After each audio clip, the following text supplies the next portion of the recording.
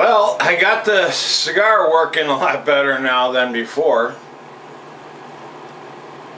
And it's smoking perfect. You can see the ash, beautiful white ash on there.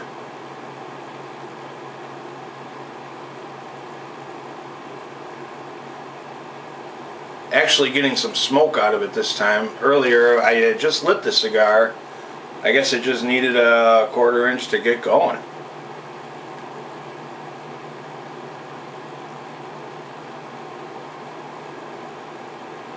The full heavy flavors of this cigar is really something that would pair well with well, red wine or even a bourbon after a steak dinner or something. But being a coffee drinker that I am, I have some Guatemalan blend that I'm drinking, and it's a heavy blend coffee,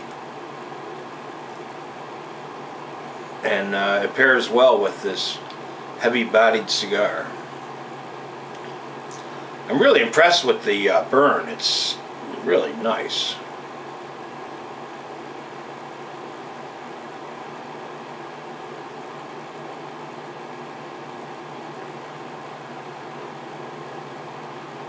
Very spicy, but not in your face.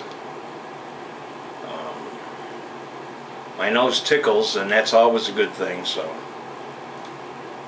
kind of on the pricey side, though. I think this Robusto was in the $9 range, so maybe not something in your regular rotation, but definitely something worth a try. Well, that's all for now from the Blues Man, signing off.